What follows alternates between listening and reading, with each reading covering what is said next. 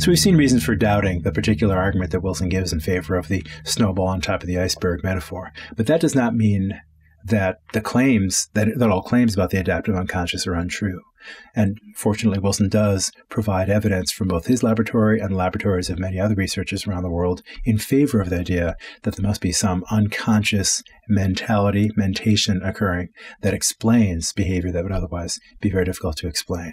So the researchers Barge and Petromonico, for example, have a study in which subjects are subliminally flashed charged words such as hostile, insult, unkind. And the way the subliminal priming works is that these words are flashed for only a couple hundred milliseconds, and then they're covered on a screen with X's, masking technique, so that you can't consciously be aware of what word you saw. So the word hostile might appear on the screen, but for such a short period of time, and then followed by X's, that your conscious mind can't answer the question, what word was that?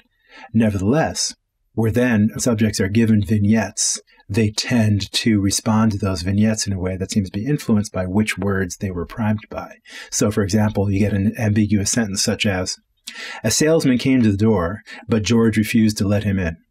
And then the subject is asked, well, was George behaving in an inappropriate, improper, unethical way? Was he being mean? Whatever. If the subject had been primed with one of these words, such as hostile or unkind or insult, they're much more likely to answer that question in the affirmative.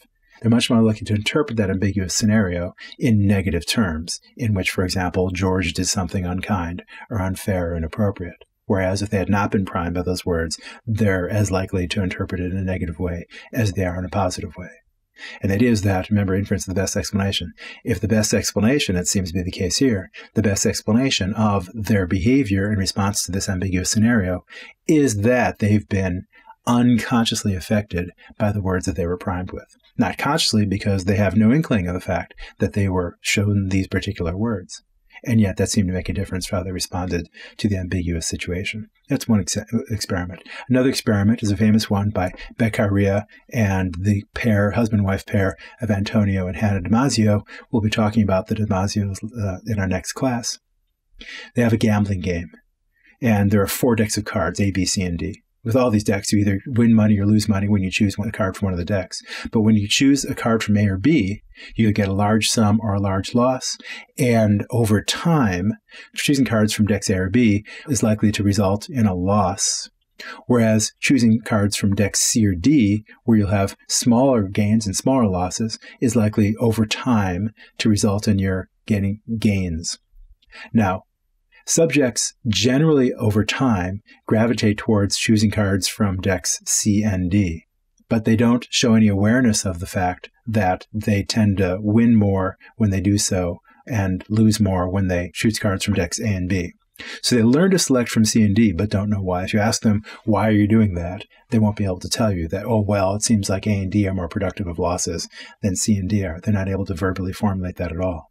You can also see that when they're considering choosing a card from A or B after a certain amount of experience with this experiment, there's a change in their skin conductivity. That is, the degree of galvanic skin response is a measure of your degree of arousal, either negatively or positively. The galvanic skin response increases in response to choosing from decks A or B. Subjects are not aware of this. They nevertheless do respond in that way. So the suggestion is that most patients who play this game, or most subjects who play this game, start choosing from C or D. They have somehow learned that the A and B decks are less productive or more likely to cause them losses, but they don't know that they've learned it. They just find themselves doing this, as described by these researchers. First point. Second point, and we're going to see this more in our next class when we talk about people with different kinds of lesions or losses to brain tissue.